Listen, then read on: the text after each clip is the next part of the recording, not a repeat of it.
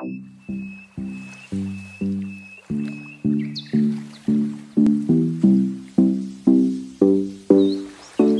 student of class 11. One very important question related to the balloon, application of the second law of Newton's motion. One balloon is there, situation is like that, one balloon is there, and this balloon is descending with an acceleration a. ऊपर से नीचे आ रहा है, accelerate कर रहा है small ए से, और इस बैलून का मास है m. हम इस बैलून से कितना मास को हटाएंगे कि ये ऊपर की ओर जाने लगे. फिर से you try to understand the question. A balloon is descending with an acceleration a. How much mass we have to remove from it so that it will go up? That is the question. You take the acceleration downwards is small a, mass of this balloon is capital M, and the mass which we are going to remove from this balloon is small m. So you have to find that value of the m, the expression of the m. That is your question. So try to understand what is the basic behind it. The basic remain the same as in case of the elevator, as in the case of the pulley, the second application, second laws application, all the things. Clear? उस मास को का expression निकालना है. इसका मास हम लोग लेके चल रहे हैं capital M, right? And it is descending. Now how much mass is going to remove so that it will go up? Okay, so the same question is given. A balloon with a mass capital M is descending down with an acceleration a, where a is less than small g. What mass small m of its content must be removed so that it start moving up with an acceleration a? So initial condition is that like that. ये initial condition है. What is that particular? This is the mass of this balloon is m, and its weight is acting in the downward direction, and upward force is capital F. I have mentioned because of that buoyant force, etc., etc. F is the force, but the final, what is the observation? That ball is descending down with an acceleration a. So in this particular condition, what should be the basic equation in this case?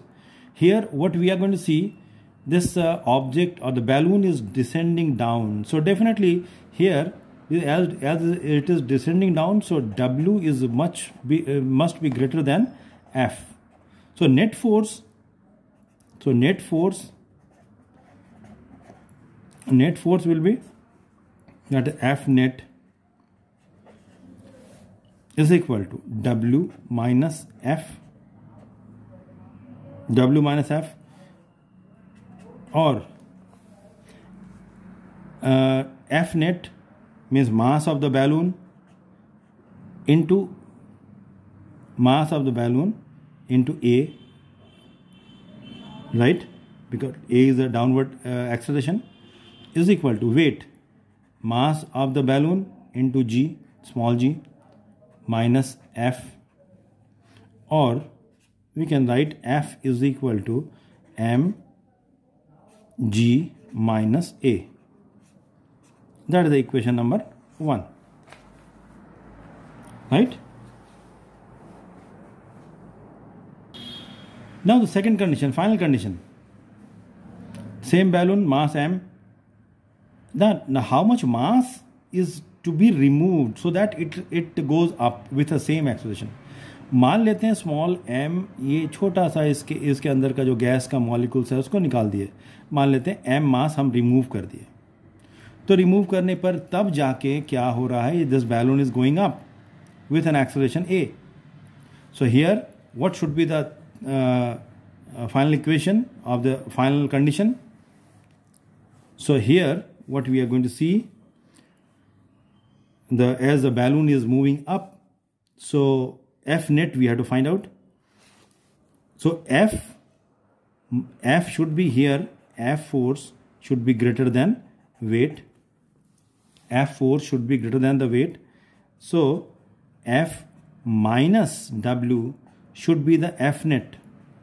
Net force यही है, F minus W. अब यहां पर ये जो M dash, I have written the M dash.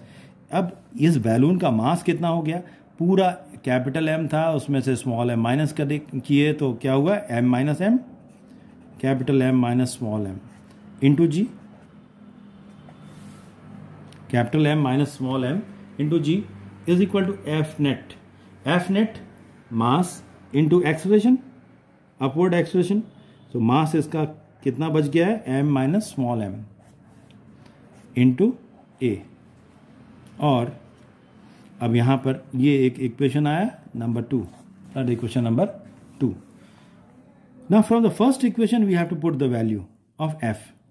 First equation जो था, first equation F m G minus M A, capital M, ये फर्स्ट इक्वेशन था. M capital G minus small a, F capital M is equal into small g minus small a, minus बाकी जो था उसको हम लिख दिए यहाँ पर, into G is equal to capital M minus small m into A. Open the bracket, M small g minus M A is minus sign minus M G minus minus plus, so small m G is equal to M A minus M A. Right? Now जो कटता है उसे काट देंगे. M G plus minus cancel.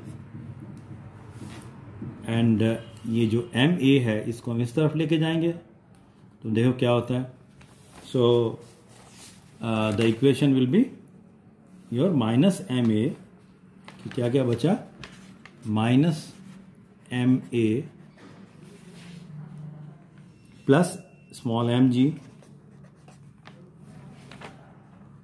Is equal to M A minus small m A. यही बचा था. Minus M A is equal to minus M A plus small m G equal to M A minus M A. This ये बचा है. हमको मेरा target क्या है? स्मॉल m का वैल्यू निकालना, एक्सप्रेशन निकालना. अब हम क्या करते हैं? स्मॉल m जो है इसको लेफ्ट साइड में इस टर्म को ले आते हैं स्मॉल m वाला, और कैपिटल M वाले को अदर साइड. तो यहाँ क्या हो जाएगा? M G plus M A.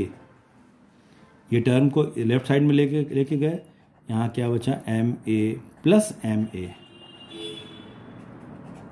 यहाँ पर M कॉमन ले लिए, G plus A is equal to twice M A,